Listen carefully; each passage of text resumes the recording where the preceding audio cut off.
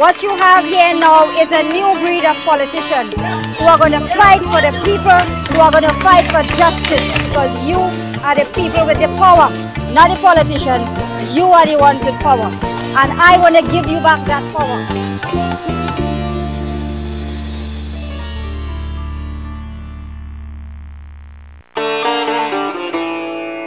With a long history of activism that dates back to her days as an undergraduate at the University of the West Indies, Hulsie Bhaggan has had a multifaceted career in business management, trade unionism, politics and social development. Well, this is the tale, oh such a tale of a girl called the Sugar Bell Queen. This girl called Hulsie, yes. Growing up in the village community of Guayma in central Trinidad, Hulsie is no stranger to lobbying and working class issues. Well, I grew up in a small village called Naima. In those days, there was only one highway connecting the north to the south. It was the Princess Margaret Highway. And that village really was an indentured village in the sense that most of the indentured laborers of that area had settled there, and it was really just off the Caroni Swamp. And most of them had built that village by hand, by actually literally carrying mounds of dirt in their buckets and so on. And I grew up there with, it was 14 of us actually, 7 sons, 7 daughters. I'm number 13. And for me, my childhood growing up in Naima was quite happy because I lived with my family. We were materially very poor. But because we were a family that lived together, worked together, and all our pains and hurts and happiness we shared together, it was a very good foundation for me in growing up and understanding the value of relationships. The villagers of Guayma lobbied government for about 10 years to compensate and relocate residents who would have lost their homes as a result of the expansion of the Uriah Butler Highway. It was in this environment and out of this struggle that Hulsie's social activism was nurtured. What influenced me mainly really was my parents. They were people who stood for really good human values. They believed a lot in honesty, integrity, being very outspoken, caring for people, compassionate, loving your country, your community. So for me, my formative years really were influenced a lot by what they taught and how they lived their own life. They worked very hard, and despite the fact of not having a lot of material things, they kept their life very simple and they focused on the simple things generally. And I think also I became very sensitive to the poor because I myself was, we were materially poor. I say materially because from a human interest point of view, we were happy as a family. But yes, there were times when we didn't have food to eat. So I really understood a lot about the poor, and I've kept my life as simple as I can. And throughout my life, I've been very sympathetic to the people who are poor, and I feel that they are people who should be helped. One of 14 children, Hulsie saw education as a means to make a stronger contribution to her family and country. This led her to attaining a BSc in Management Studies and an MBA from the University of the West Indies. She bound to be on the scene, and so the people get mean, and they went to the queen and they begged she to intervene. This girl called Hulsie, yes. As she recalls, her entry into politics was simply another step in her life. The government at the time wanted to build a dual carriageway, which is now the Uriah Butler Highway, and they said they were going to remove the Naima residents. They were under the mistaken impression, apparently, that these people were squatters, but really they weren't squatters. They were people who owned those lands. And so we waged a 10-year battle with the then government to get just compensation and to be relocated. And during that time, I met people like Mr. Bazio Pandey and Mr. Lawrence Maraj, Mr. Winston Dukuran. So those were people who were involved either in politics or in public life.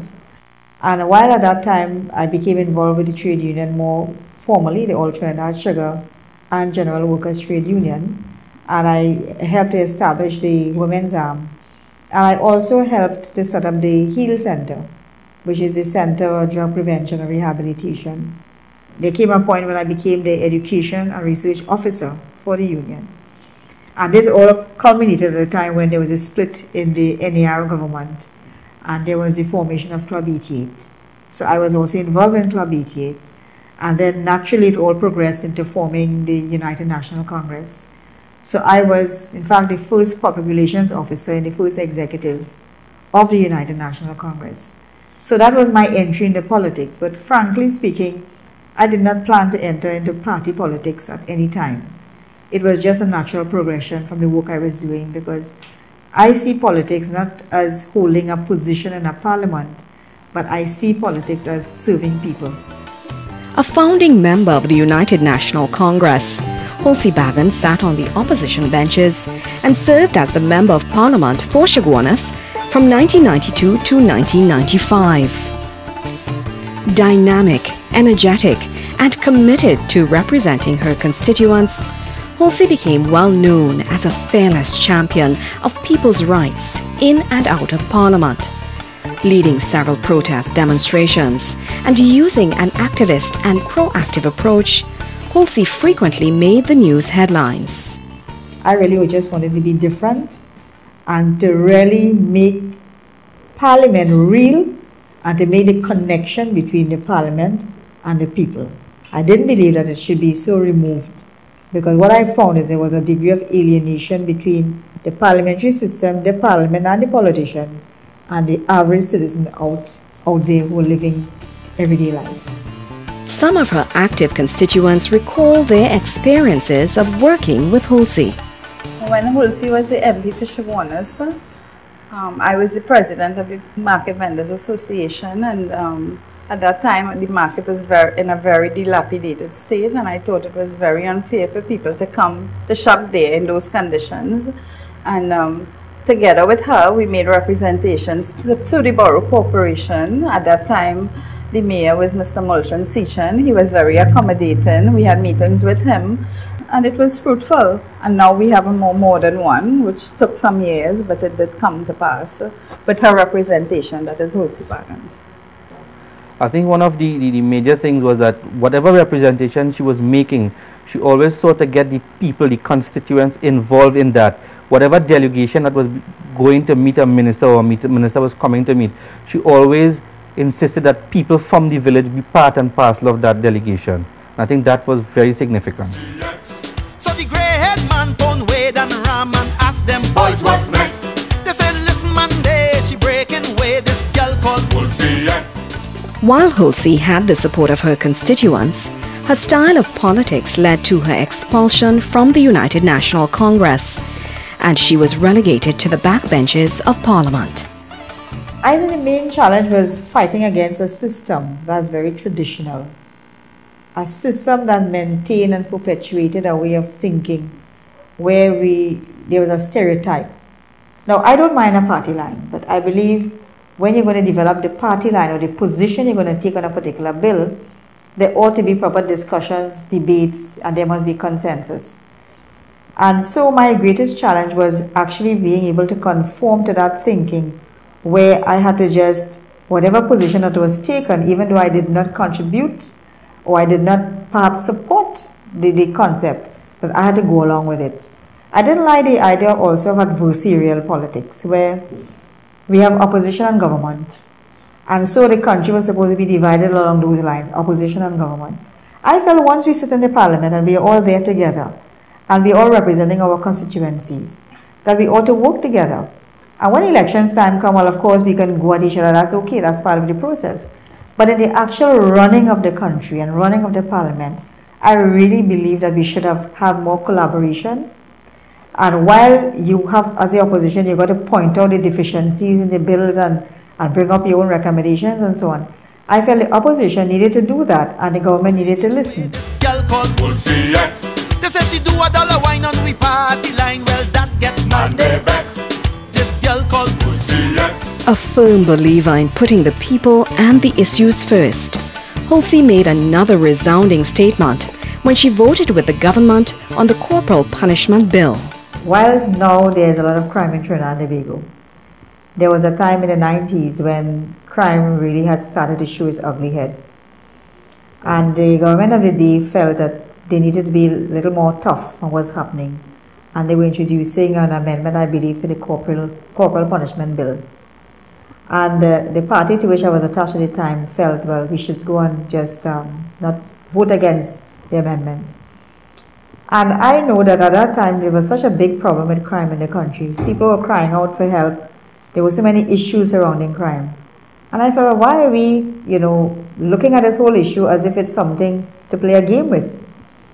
And interestingly, I also felt that the position that the party was taking at the time, it was one that was based on the rights of the perpetrator. Now, I have no problem with the perpetrator having rights, but it was not being balanced with the rights of the victim. So I said, well, why are we seeking the rights of the perpetrator and not being sensitive to what's happening to the victims? We got to have balance here. And I really don't support this position that we are taking. And of course, the party insisted that they have to do that. So when we went into Parliament, I said, I've had enough of this. So I stood up and I said, I support the bill. And I explained why. And of course, that got me into plenty of trouble because I went against the party line. Tell them who's We are ragamuffin monarchy, but now it's only parasite in the party. Hear what she say. This girl called Hulsie, yes. While still a member of Parliament, Hulsie and other concerned citizens formed the Movement for Unity and Progress. An advocate for affordable food prices, Hulsie led an MUP campaign during which she fasted for 7 days and nights on the steps of the Parliament building. We were really petitioning the government to lower the prices on basic foods and to manage the prices on basic foods. And we went from marketplace to marketplace, and we were throughout the island, and we were able to get 20,000 signatures on that petition.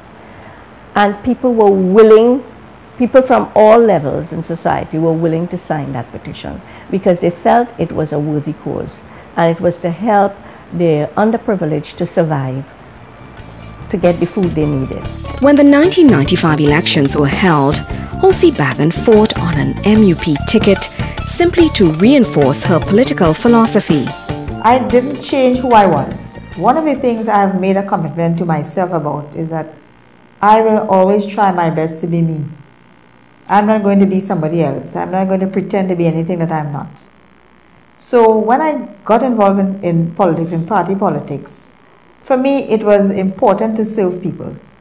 It was important to deal with things in an honest, upfront way, to be frank about things, to tell things as they were. And so my entire value system that I had in my personal life and in my community life, I brought it into national life. And so quite often I would get involved in activities and I would do things. For most people it was strange, and so I became what they used to call me as a controversial MP. And I was just simply being what an MP should be.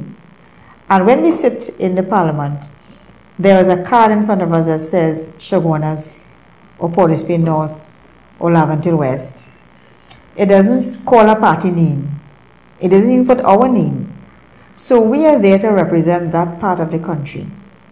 And in my thinking, I felt that as a member of Parliament, we are supposed to be familiar with all the issues affecting our constituency. And when we come into the Parliament, we must talk at two levels. One, we must be able to deal with policy that affects the entire country. And secondly, we must be able to bring to the Parliament issues affecting our constituents. A leader by example, Hulsie Bhaggan is committed to participatory politics. Because the people felt comfortable around her. They felt that if they had a problem, she will show that she is part of their problem too. And she never just took it down and writing and a phone call back or forth. She was part and parcel of her constituency.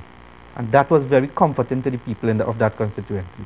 Her sincerity and her commitment, her compassion, and that she is so well balanced. I wanted to make this point because she's one of the few politicians that I know that has both intellectual and emotional competencies. And that is a very rare quality in politicians. She's balanced and committed to the people that she served. Although she ceased being a Member of Parliament in 1995, Hulsie Bhaggan has remained in touch with national issues. Now an executive member of the Congress of the People, Hulsie is once more an active politician. Whether she's teaching business management, working with marginalized groups, or carrying out her responsibilities as clinical director of the New Life Ministry's Drug Rehabilitation Center, she continues to be at the forefront of national development. Armed with weapons of truth, justice, integrity, and selfless service, Hulsie Bhaggan continues to be a passionate advocate for the people.